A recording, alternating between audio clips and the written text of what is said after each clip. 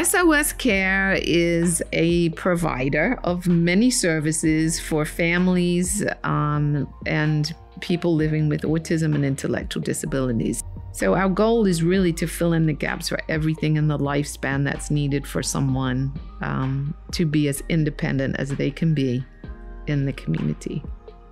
SOS has inspired me to become independent and to be more mature. It has helped me to find a way to get a job and to practice independent living. And it has also helped me with new experiences.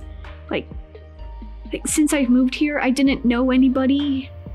But when I started doing SOS Care, I made a lot of new friends and started doing new things.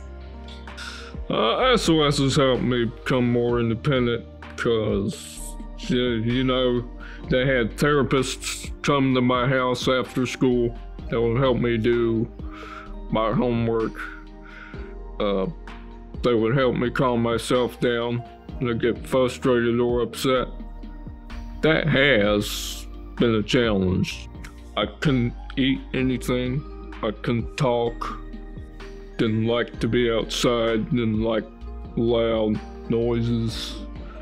I'm proud to say that I've achieved so much over the years.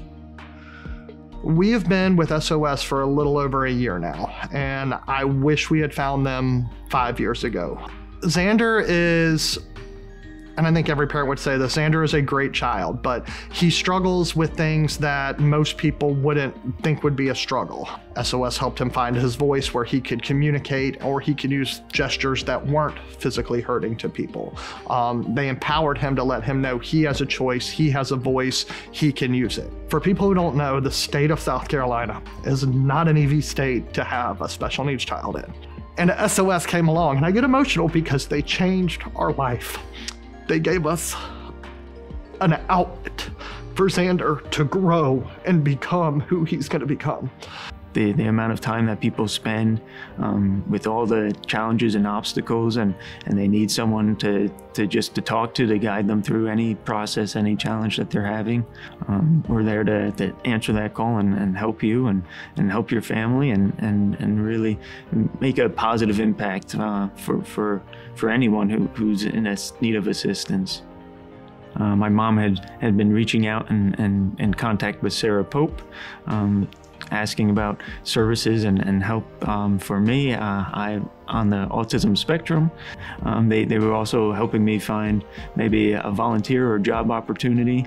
Eventually, they found a volunteer position at Habitat Restore. Went back to school to tech for my computer technology degree. So the fact now that I've been able to actually progress to the point where I can really start getting more comfortable being in crowds and being around other people and talking to people and some public speaking and being on camera.